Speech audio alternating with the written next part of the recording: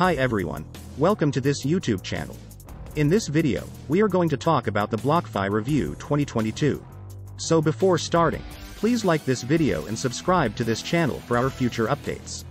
BlockFi could be a good choice if you're looking to trade your crypto without complicated fees and are interested in a crypto rewards credit card. BlockFi is based in Jersey City, New Jersey, and was founded in 2017. BlockFi has gained attention for its high-yield crypto interest accounts, from customers as well as from the Securities and Exchange Commission. It's also had complications with its lending product, though that may not be an issue for most everyday investors who are just buying and holding for long-term value growth.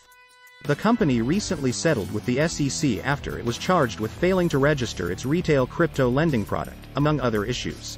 BlockFi agreed to pay $50 million in fines to the SEC and another $50 million to 32 states, the SEC said in February.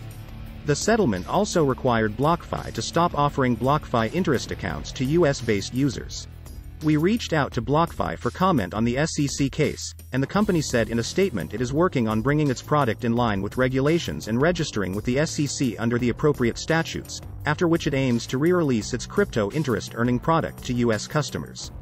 From the day we started BlockFi, we have always known that strong engagement with regulators would be critical for the adoption of financial services powered by cryptocurrencies, BlockFi CEO and founder Zach Prince said in the provided statement. We intend for BlockFi Yield to be a new, SEC-registered crypto interest-bearing security, which will allow clients to earn interest on their crypto assets. Despite the pending issues with its lending and crypto interest accounts, BlockFi offers a relatively simple crypto trading experience, especially with regard to the way it folds its trading fees into the overall crypto prices. Combine that with its BlockFi Rewards Visa Signature credit card, and it could be an interesting option for crypto investors. BlockFi fees. BlockFi doesn't charge trading fees. Instead, the cost of spread, or the difference between what it costs and what you pay for it, is baked into the listed price, and you might find cryptos for less on other exchanges. The prices at which you can trade might be different than the market price you see listed, so take note of the actual price you're exchanging it, rather than the list price. This will help with your record keeping and help you stay aware of your transactions. Withdrawal fees. There is no fee for a withdrawal to a bank account via ACH transfer, although you will see a $20 fee for domestic wire transfers. If you decide to withdraw crypto to an outside wallet, you will pay a withdrawal fee based on the cryptocurrency involved, and you might be subject to a minimum and a withdrawal limit. While this won't affect many everyday investors, for example, you can only withdraw up to 100 BTC in any 7-day period. Other assets, like ETH, Link, PAXG, Uni, and BAT don't come with any free withdrawal option, so you will always pay the fee to cash out. Withdrawal fees are charged in the associated cryptocurrency. So if you withdraw ETH, you'll pay a fee of 0.015 ETH. Fees and limits might change in the future, however, so check the terms before you move assets from BlockFi to your own wallet. BlockFi Security. BlockFi operates a custodial wallet. When you send US dollars to BlockFi, it's converted to the same amount as represented by a US dollar-linked stablecoin. Your stablecoin is actually what you're exchanging when you buy other cryptos with your BlockFi account. Your assets on the platform are actually held by a regulated custodian, including Gemini, which is a BlockFi partner. BlockFi touts its Gemini partnerships as an example of how its coordination with other industry-leading crypto companies gives users greater protection and security. BlockFi also offers security measures, such as letting you set up your account to only withdraw to approved wallet addresses. This reduces the chances that someone hacking your account can withdraw from your wallet to a non-whitelisted address. Additionally, BlockFi offers two-factor authentication. Your money isn't held in cash deposit accounts, it's exchanged for stablecoins, so it's not actually held as cash. Therefore, you won't have access to Federal Deposit Insurance Corporation, FDIC, or Securities Investor Protection Corporation, SIPC, insurance. The FDIC is a government agency that insures deposits and supervises financial institutions for consumer protection, with the goal of maintaining public trust in and stability of the U.S. financial system. The SIPC is a nonprofit that aims to restore investors' securities and cash when a brokerage firm fails. Additional details. Rewards credit card.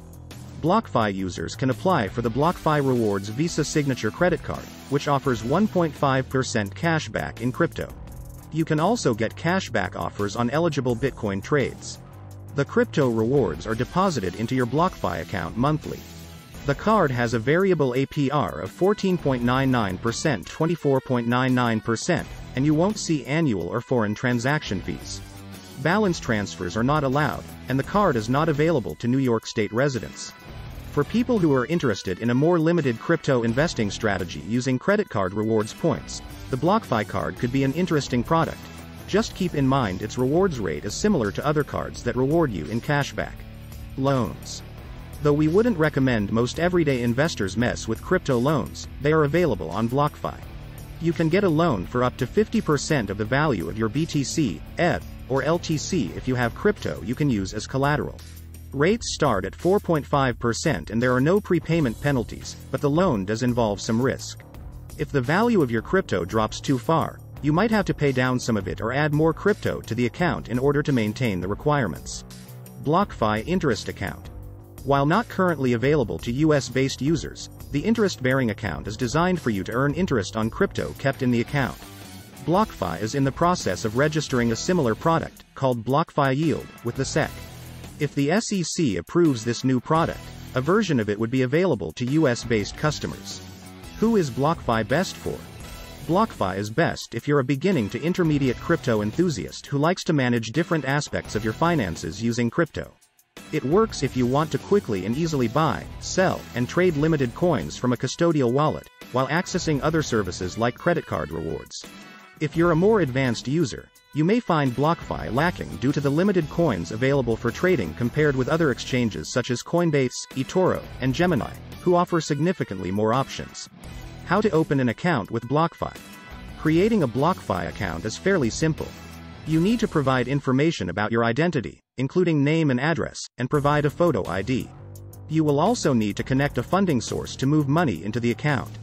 Once your account is open, you can fund and begin trading. Thanks for watching.